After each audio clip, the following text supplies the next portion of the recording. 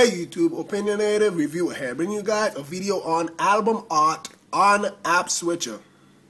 It's by DevBug and it's in the Big Boss repo for free.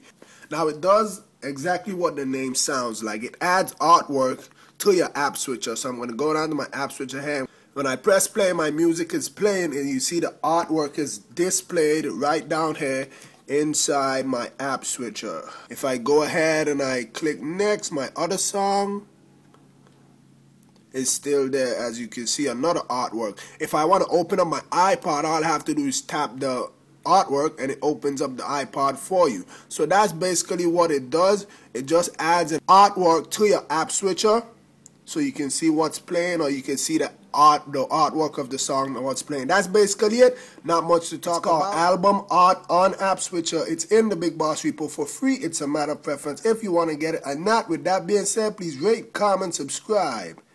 Have a nice day.